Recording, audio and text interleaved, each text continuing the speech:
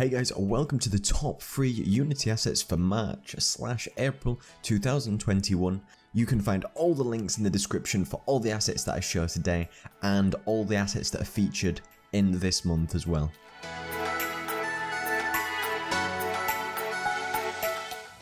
So come and join me on Discord, check out my great assets that are also on the Unity Asset Store, and support me on Patreon if you like the channel because it would really help me out. And one is Dragon Crash's 2D sample project, which is really new from Unity, and it's the showcase of the native suite of tools for 2D and graphics for the universal render pipeline specifically. Allows you to explore this demo to use 2D sprite shapes, 2D tile maps, and use the sprite editor to create dynamic environments and props, learn about 2D animations, to offer smooth skeletal animations for using IK, and different sprite libraries, and you look at all different types of 2D graphics, 2D rendering, and everything that's involved in the universal render pipeline. The next one is something called the Simple Water Shader URP, and this is a simple water shader specifically for the universal render pipeline, which allows you to simulate the look of realistic water with deep and shallow water with different camera depths, 2 normals for light reflection, and a noise for specific displacement, and then a render texture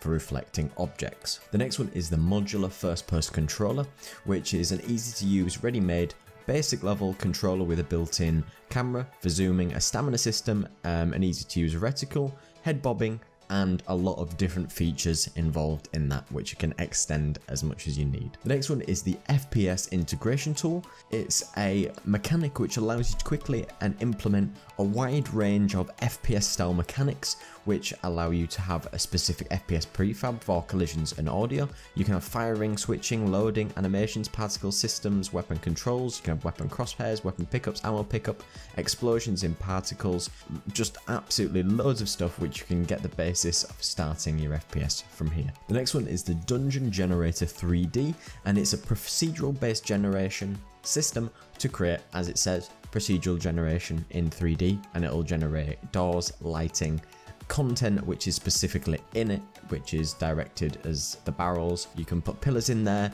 enemies, a boss room, and a player room which doesn't actually spawn any enemies, and loads of different things which are in there. The next one is something called Dynamic Vertical Fog, which is specifically for URP and HDRP, which is mobile and VR ready, which allows you to create a shader which allows you to add the idea of fog, which can move up and down vertically on specific objects if you need to get rid of something that you might need to occlude things on the floor. The next one is something called the Steamworks version 2 Foundation. Now, if you're going to do anything in Steam or integrate the specific Steam API into Unity game, this developer actually had an original one, but he's rewritten it with a powerful set of tools to be able to take the core features, because he does have a big pack which includes all of the core Steam features, but this one has included user data, voice, friend chat, Steam overlays, Steam stats, achievements, and the Steamworks.net API integrated with a few more things,